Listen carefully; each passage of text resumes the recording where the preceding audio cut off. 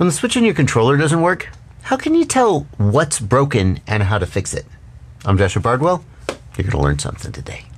Here's the situation that we're going to troubleshoot in this video. You've got a switch on your controller that's supposed to be doing something in your flight controller, but when you flip the switch on your controller, nothing happens in the flight controller. And that may sound like a simple thing to fix, but there's actually a lot of things that could potentially go wrong.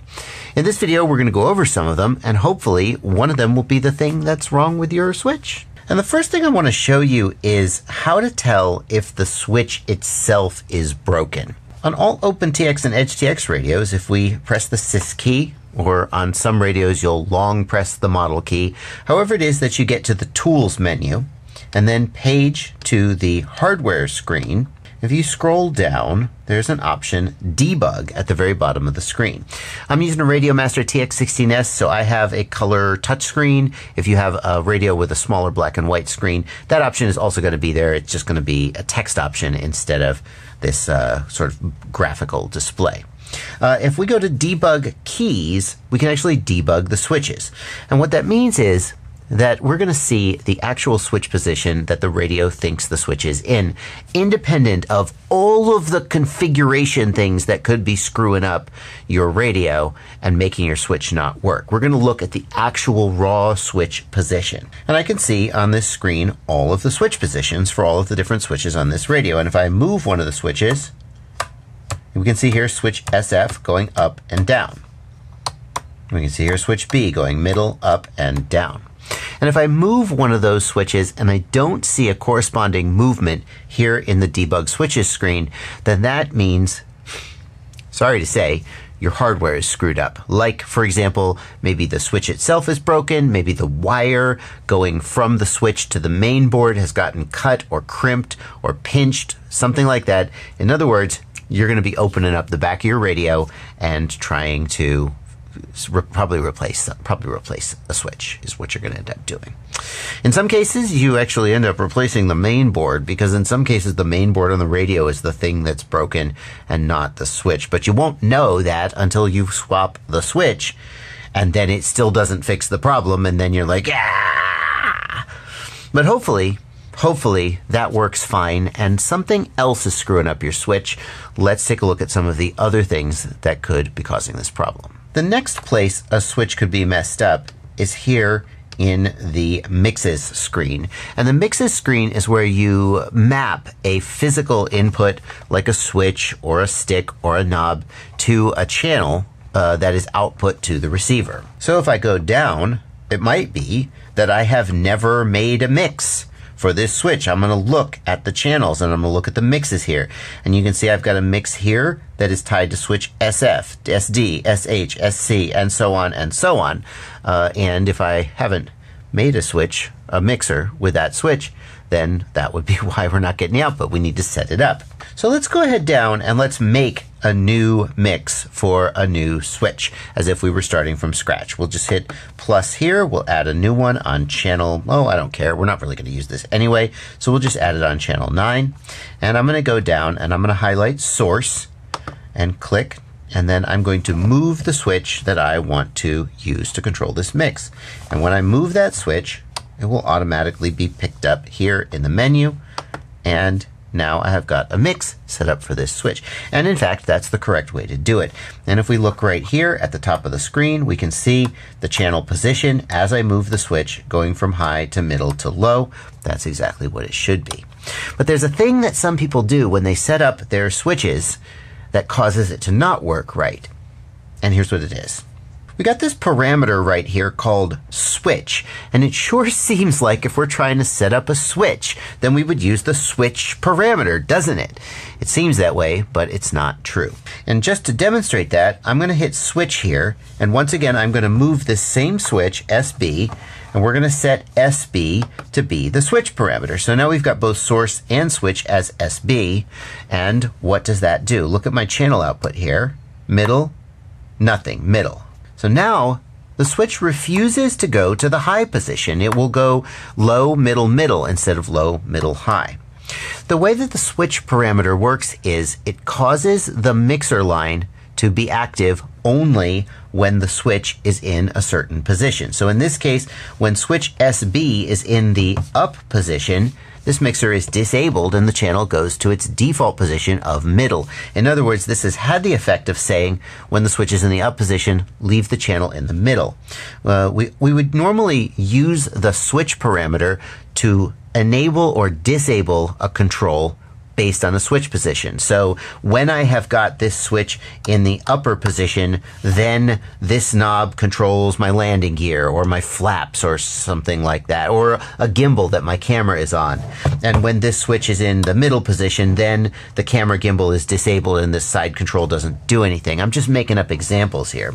But the point is that if you want just a simple switch, 1, 2, 3, low, middle, high, then you will not use the switch parameter. You will disable that. And if you use the switch parameter, with the switch parameter set the same as the source, you probably will get an unintended result that causes your switch to act like it's broken when it's really not. The next thing that can screw up your switches is a specific to Express ELRS. So if you don't use Express ELRS, there's a table of contents down in the video description, or there are chapter markers in the timeline. You can just skip to the next one. In order to demonstrate this, I'm going to press the sys key on the radio and I'm going to launch the Express ELRS script. And the option that I am concerned with is the switch mode option. Now that switch mode can be in either hybrid or wide. And here is the effect of using hybrid or wide. So we can see that in the hybrid mode, channels 6, 7, 8, 9, 10, and 11 are only 6 positions of resolution. And if for some reason you were to set your switches up so that the aux channel tried to go to a position in between those 6 available positions, Express ELRS would cause it to jump to one of those 6 available positions. With a switch, you're probably not as likely to notice that this is going wrong. Since switches are usually either 2 position or 3 position, this is more likely to pop up if you're setting up like a knob or something where you want smooth, continuous motion throughout the whole channel, and instead it's going 1, 2, 3, 4, 5, 6. Now that 6 position option is in hybrid switch mode, which is the older version, and which, frankly, I don't recommend that anyone use. Rather, I think that you should set your switches to wide switch mode, and in wide switch mode, all of the channels have either 64 or 128 positions, which even if you're driving servos is actually probably enough resolution to have pretty good usability. But certainly if you're setting up aux modes for switches, then that's more than enough resolution. By the way, notice that channel 5 is always 2 position. And only 2 position, because Express ELRS expects channel 5 to be used for arming, with 2000 being armed and 1000 being disarmed. So if you tried to set up channel 5 aux 1 to do something else, it simply would not do 3 position. It will only do 2 position and should be used for arming. Now let's take a look at a way to screw up your switches that is unique to Crossfire. And if you don't use Crossfire, once again, I've got a table of contents in the video description and chapter markers in the timeline down below that you can skip this section. So let's go into the TBS Agent Lite Lua script, and I do have a receiver powered up and bound over there. The setting I'm going to show you is in the receiver configuration. So I'll go down to Nano RX receiver, and there I can change the channel map. And what this lets you do is remap the channels on the receiver so that channel 5 becomes channel 6, or channel 6 becomes channel 7, and so forth and so forth. This is particularly useful if you have servos like in an airplane, because you can rearrange the outputs to the servos without having to actually unplug the servos from the receiver. But if you somehow manage to go in and screw this up, your aux channel simply won't work, or it'll output on the wrong aux channel. And I've seen a surprising number of cases where people have somehow misconfigured this and then are really confused why they've set up their switch on channel 5, but it's on channel 8 instead, or something like that. Or maybe one switch controls both channel 5 and channel 8. Yep, you can do that as well. I just thought of another setting in OPENTX and EDGETX that can make your switches not work right. Check this out. If I hold down the sys key to open the tools menu and then go back to that hardware screen that I showed you earlier, if we go down, we can actually change what the switches do. On the TX16S, I'm going to just go down to switches and enter that, and we can change what type of switch it is. So for example, I could tell the radio that switch SB is not a 3-position switch, it's actually a 2-position switch. And then the radio would do its best. It would act like a 2-position switch even though it actually had 3 positions. If somehow this gets screwed up, it will cause your switches to behave oddly. And it's like, how would it get screwed up? I don't know. But I've seen situations where somebody's switch was not acting right, and this was the thing that screwed it up. So now you know that exists. There's one more thing I want to show you about setting up switches in OPENTX and EDGETX, and it doesn't really break the way the switch works, but it's a way that people commonly set switches up, and I think it's wrong. I'm going to tell you what it is just as soon as I tell you about my Patreon. Patreon's a website where you can subscribe to me for as little as $2 a month, or more if you feel like I've earned it. The amount that you subscribe at is totally up to you. Just ask yourself how much value you get from the content that you watch. How much are you learning? Are you entertained? Are you making better buying decisions from the reviews that I do of products? However much you value that, go ahead down to patreon.com to the link below and sign up at that amount. You can stop whenever you want. There's no obligation, but hopefully you continue feeling like I earn it. If today is the day you feel like I earned it, the link's down there. And if today isn't the day, I understand these things take time. Maybe that day will come. Hope you keep watching in the meantime. The way that I think people set switches up wrong is they go to the inputs screen on the radio, and they notice that the 4 main inputs, for the 4 stick inputs, aileron, elevator, throttle, and rudder, they notice that they are all set up here in the input screen.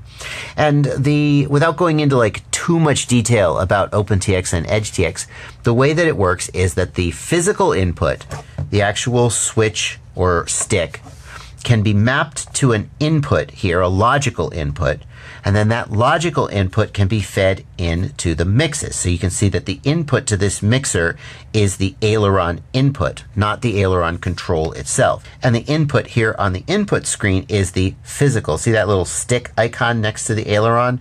Whereas if we go to the mixer screen, there's an input icon.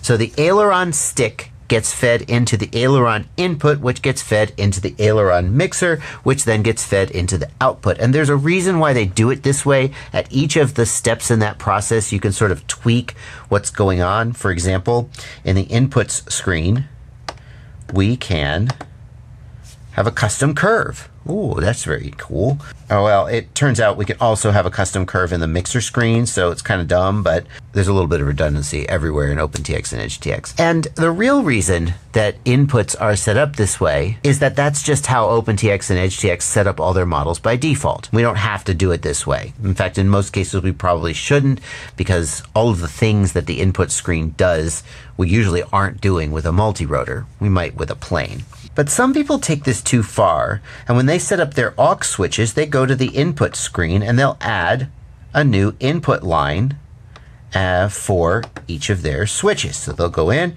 and they'll set an input for switch SB, and then they'll head back out of there and we'll head over to the mixes and we'll create a new mix. And the input for the mix is not going to be switch SB, but it is going to be this new input that I made, input 05, which is switch SB. And there is simply no reason to do this. It's just an extra step. It'll work, but it's just more complicated and more steps and is completely unnecessary. When you set up switches, when you set up aux switches, don't create an input line. Just go to the mixes screen, make a new mix, and use the switch as the source for the mix directly. I really can't even think of a single reason why you'd ever need to do a switch, an aux switch on an input. So that is my last piece of advice for you. If you made it this far into this video, then you probably like learning things about OPENTX and EDGETX. And I've got another video I think you're gonna love where I show you how to turn a momentary switch, like this momentary switch here, or even the trim switches, into a rolling end position rotary switch. This is especially useful if you've got a radio like the Tango 2, which has momentary switches but doesn't have any sort of knobs or potentiometers. But it can be useful for any radio where you're trying to take advantage of extra momentary switches. I'm going to put a link to that on screen as a card. I've also got a video I did which tells you when you're turning left or right too often and plays a sound. And it's a great example of advanced OPENTX and EDGETX programming. Really shows the power of these radios. I've got cards on screen for both of those if you want to check them out, as well as links in the video description below if for some reason you can't see the cards. I'll see you there.